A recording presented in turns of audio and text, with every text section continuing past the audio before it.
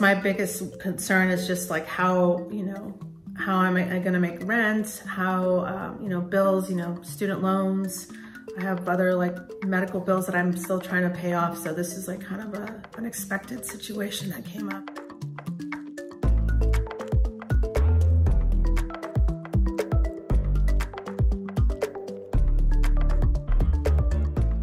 I'm Madeline. I work in online education. My name is Rini. I'm a server and bartender. I worked at a restaurant in Brooklyn, Dumbo. Because Rini works in the service industry, now we're a one-income household.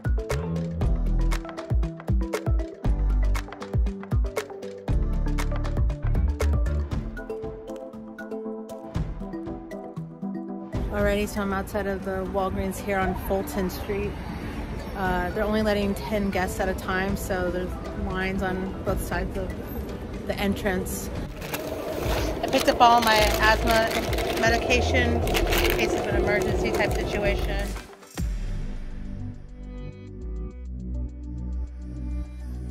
We're going to the grocery store. We're gonna pick up some supplies. There's still some toilet paper and items, but all of the cleaning and stuff like that seems to be running low. People are really on edge. We just asked someone who was right behind us to, keep some distance, and we got kind of mad.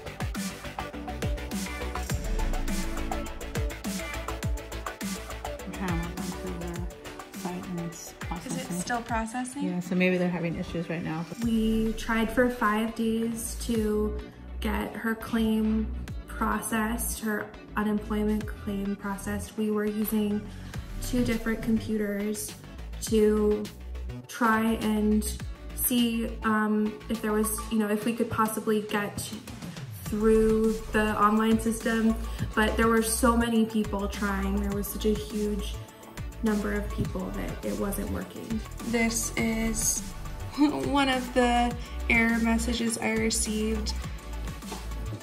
Here's another one. You can see just a screenshot of the page where it said processing.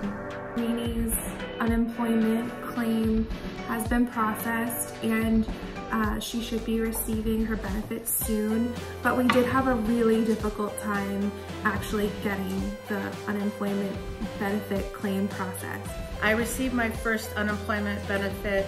Unfortunately, the amount is only 1/3 of my rent, so I unfortunately can't make my rent, but Madeline, she's gonna, because she's still working and also because just of our financial situation, she is gonna be able to cover this month. But moving forward, I'm not really sure what's gonna happen. It's gonna be really tight next month for sure.